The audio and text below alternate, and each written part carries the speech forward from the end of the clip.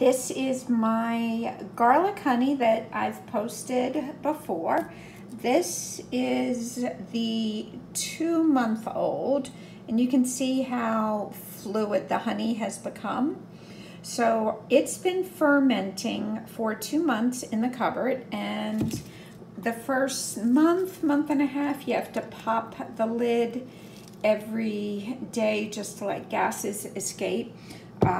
My brother-in-law does have lids that are self-burping, but I haven't invested in those yet. Then this is the one I just made, and you can see how thick it is and what a difference in consistency.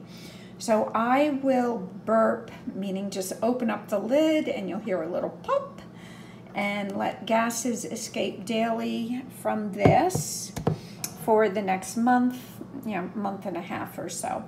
I do use local raw honey, and for the one today I put in 2 of the garlic bulbs.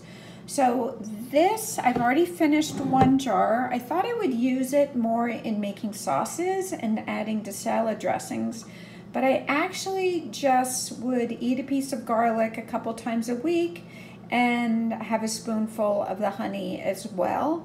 It's anti-viral, bacterial, and just a nice healthy hack, letting food be your medicine to stay feeling great this season.